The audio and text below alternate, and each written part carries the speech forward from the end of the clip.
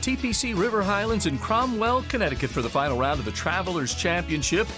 Leaders trying to settle the score at the end of the day, but early on it was Jim Furyk putting together a record-setting performance. 9 birdies and an eagle as he arrived at 16, chasing more than just a 59.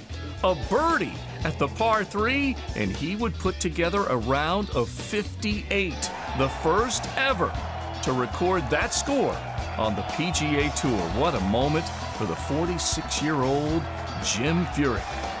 Fluff Cowan was on the bag in 2013 when he shot a 59, and then again today. Let's get to the final groups. Russell Knox looking for birdie at 3. From 22 feet, Knox getting to 13 under par, looking for his second win of the season. Zach Johnson, drivable par 4 15th, this from 68 feet away. And look at his caddy, Damon Green, with the big eagle dance. Zach pouring it in. Russell Knox now, par 5 6th. Just from the front of the green, sets it up for a brush-in birdie. He would make that. And Russell Knox adding to his score. Jerry Kelly, 49 years of age. He watched Furyk record that 58 earlier in the day, so he was looking to turn back the clock. The birdie at 13, getting Kelly to 13 under par. The former Hartford star trying to get the fans going. Russell Henley also throwing his name in the hat. This a beautiful putt, 41 feet away to get to 13 under par.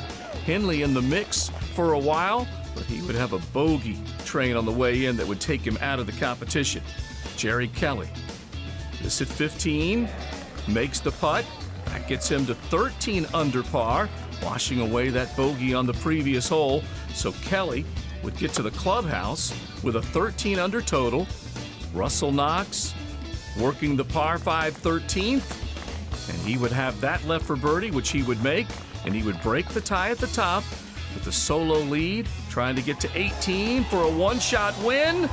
And what a par putt from Russell Knox, getting up and down from the greenside bunker, and with it, his second tour title of his career. We move on to Thursday's action at the John Deere Classic. Join us.